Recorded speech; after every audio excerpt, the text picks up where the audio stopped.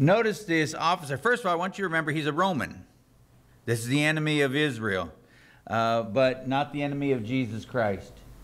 And so we find these words in Luke chapter 7, verses 1 through 5. Now when he had ended all his sayings in the audience of the people, he entered into Capernaum. And a certain centurion's servant who was dear to him was sick and ready to die. And when he had heard of Jesus, he sent unto him the elders of the Jews, beseeching him that he would come and heal his servant. And when they came to Jesus, they besought him, saying that he is worthy for whom he should do this, for he loveth our nation and has built us a synagogue. So first of all, the elders come. This is what his intercession is all about. The fact that we go on someone's behalf. We go for someone like we did this morning. We took those names that were given to us and we took them before the Lord's and asked him to do a healing. Just as going on right here for this Roman soldier right here. So first of all, there was a request being made of Jesus. And then secondarily, there's what Jesus reveals. And what he reveals to Jesus, he tells the Savior all he needs to do is to speak the word and the servant would be healed. What great faith. In fact, it's going to catch Jesus and he's going to make mention of it. When Jesus went with them and when he was now not far from the house, the centurion sent his friends to him, saying unto him, Lord, trouble not yourself, for I am not worthy that you should come under my roof. Therefore, neither thought I myself worthy to come unto thee, but say a word, and my servant will be healed. For I am a man under authority, having under me soldiers. And I say to this one, go, and he goes. And to another, come, and he comes. And to my servant, do this, and he does it. So when Jesus heard these things, he marveled at him, and turned him about, and said to the people that followed him, I say to you, I have not found so great faith, no, not in Israel. I don't think he's talking just about the nation of Israel. I think he's talking about the person Israel, the founder of the nation of Israel. When you compare his faith to the faith of this centurion, Jesus said, I don't think Israel had this kind of faith. Faith enough, listen, you have authority, he says to Jesus. Simply say the word. That's what authority gives us. As a young man, when I was in the Navy, I had those who were under me, and I could order them, I could command them, I could say to them, go do this. And bless God, they better go get it done, let me tell you. Because that authority wasn't my own. It was authority of the U.S. Navy. In the respect of Jesus Christ, it's not just his authority as the Son of God, but it's also his authority as far as the Father had sent him to do these things. And that centurion understood that God has authority over this world. So if you just say it, I know it's going to happen. What great faith that we see in this man. And in verse 10 then, the officer, as we will see, received that, what he was asking for. In verse 10, and they that were sent returning to the house found the servant whole that had been sick. Because someone had interceded, and because that intercession allowed that man to express his faith, and because he had expressed his faith, whatsoever you ask in my name, that you shall receive.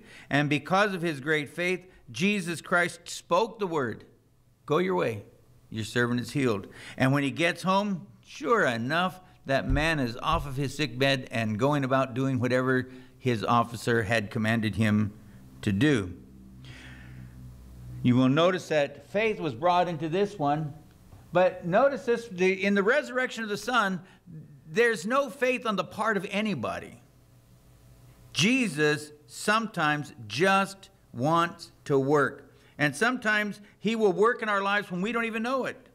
This woman had no idea what was about to come. She wasn't seeking for him. She wasn't looking for him. Just look at what happens in our next story then. Down to verse 11 and 12. There's a broken-hearted mother weeping as she's burying her own son. And it came to pass the day after that he went into a city called Nain. And many of his disciples went with him. Remember, many, because he didn't just have the 12. We said he also had that additional 70. We don't know how many he had. We know at least he sends out 72, or 12 plus 70. He sends out 82 at one time. He may have had more disciples than that. We don't know. But many of his disciples had gone with him through the city called Nain. Now when they came nigh to the gate of the city, behold, there was a dead man carried out, the only son of his mother, and she was a widow, and much people of that city was with her. So there's a large procession of people. Now I want you to notice the tenderheartedness of Jesus Christ as we behold this next scene in verse 13.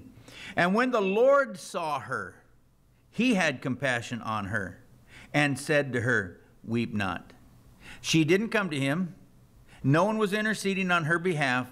This is just something that Jesus Christ saw. And sometimes he looks into our lives and he just sees things that need to be fixed. And so he moves upon him with his own compassion from his own heart. And when the Lord saw her, he had compassion on her and said to her, weep not. And he came and he touched the bier, and they that bare it stood still, and said, young man, I say to thee, arise. How much faith did this young man have? He's dead, right? I suppose in heaven, if that's where he's at, he knows who Jesus is, and I suppose he's full of faith. But that's not mentioned to us. Jesus Christ simply says to this young man, you lousy buzzard, look what you did. You went off and left your mama. Who's going to take care of her now? He came and he touched it, and the bearer stood still. And he said, young man, I say to thee, arise. And he that was dead sat up and began to speak, and he delivered him to his mother. Wow. And there came fear upon all, and they glorified God, saying that a great prophet is risen among us, and that God has visited his people. And this rumor of him, why do they call it a rumor? And this rumor, King James, and this rumor went out forth throughout all Judea and throughout all the region round about. What great power, what great compassion. We never doubt the power of God. Sometimes, though, we doubt his compassion. Will he do it for me? We know he can do it, but will he do it for me? That's where we lack. This woman wasn't even asked. Jesus did not approach her, did not speak to her, did not say, would you like me to do this for you?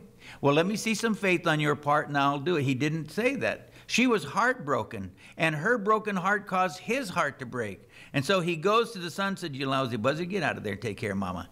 And he did. He got up real quick. Immediately he gets up, and immediately he begins to take care of his mama. These wonderful stories of faith. And so now we go and we're going to reassure a prophet. This prophet, of course, you're going to know right away as John. John is imprisoned. And I suppose being imprisoned can be a depressing place. And so it's no wonder that John begins to think over in his head what he was expecting the Messiah to do. Michael did a great job preaching on this, I think, when he took us through Matthew. And so I'm not going to labor it a whole lot. I'm just going to kind of go through the paces with you to remind you of some of those things. So look at verse 18 through 20. John is going to make a request of Jesus. And the disciples of John showed him all these things, all these miracles that Jesus has been doing. And John, calling unto him 2 of his disciples, sent them to Jesus, saying, art thou he that should come, or look we for another?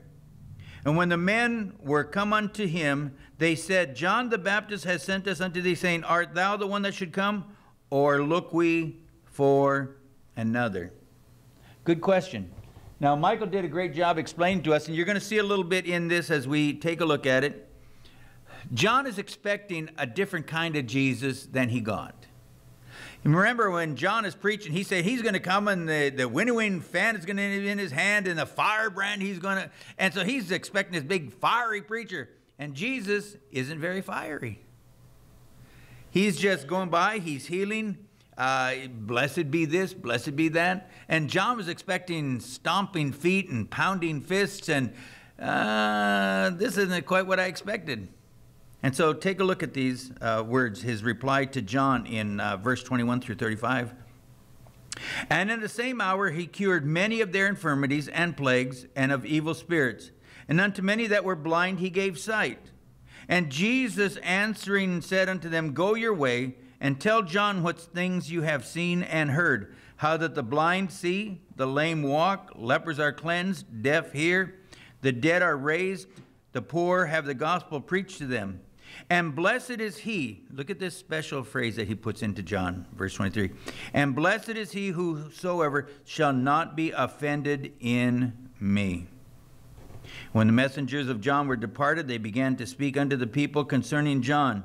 And he went out into the wilderness. What went ye out into the wilderness to see? A reed shaken with the wind? But they went out, what went ye out to see? A man clothed in soft raiment? Behold, they that are gorgeously apparelled, live delicately, are in kings' houses. But what went you out for to see? A prophet? Yes. Oh, I better give you another one. I forgot, I broke this. But what went you out for to see? A prophet? Yea, I say unto you, and much more than a prophet. This is he of whom it is written, Behold, I send my messenger before thy face, which shall prepare thy way before thee. For I say unto you, among those that are born of women, there is not a greater prophet than John the Baptist. But he that is least in the kingdom of God is greater than he. And all the people that heard him were the publicans justified God, being baptized with the baptism of John. But the Pharisees, those lousy buzzards are everywhere. But the Pharisees and the lawyers rejected the